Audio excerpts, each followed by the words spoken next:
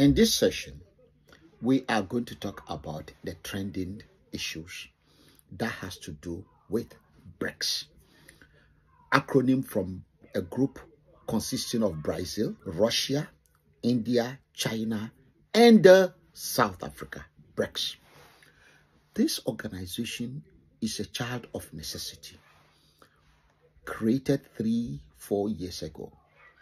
But what we are also noticing is that this child of necessity by nations that are feeling marginalized, that are feeling being punished, that are at an edge of risking relationship with a G8, have now created this G5, which is Brics, for as an alternative to G7.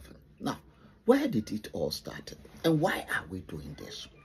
We are doing this analysis, and I want you to follow me to the end so that in the comment section you'll be able to practically inform, give us what you think based on the information I've shared with you and your own, where your interest lies. G8 consists of 8 industrialized country, highly industrialized, economically advanced, rich countries. And that G8 consists of Russia, Britain, France, Germany, Canada, United States of America, Italy, and Russia.